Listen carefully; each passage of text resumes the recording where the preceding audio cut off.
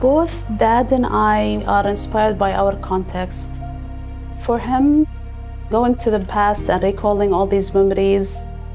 For me, talking about the present moment and how it transforms and changes every day. My name is مريم Al-Homaid. I'm an artist/designer. My father is Yousef Ahmad, one of the pioneer artists here in Qatar.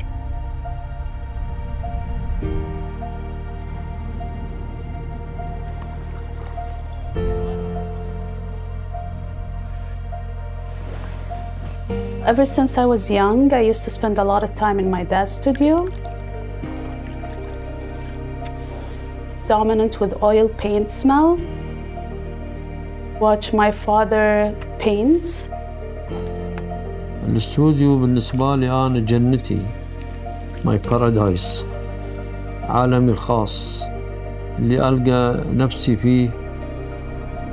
الصحراء اللي تثيرني. السماء الصافية اللي تثيرني.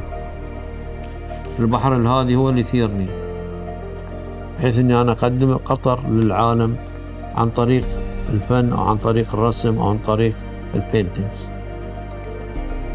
I like to mix digital mediums with physical mediums, and I usually design these rugs or textiles using digital medium.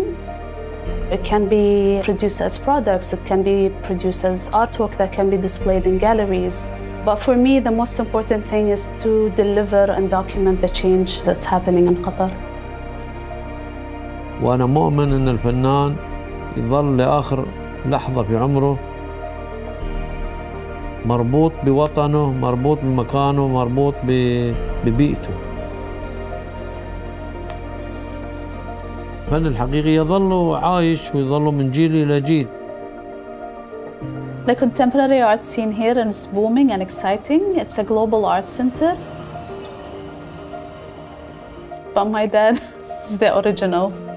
I feel like I'm carrying his legacy in that way and inspiring the next generation to kind of carry on with the artistic expression.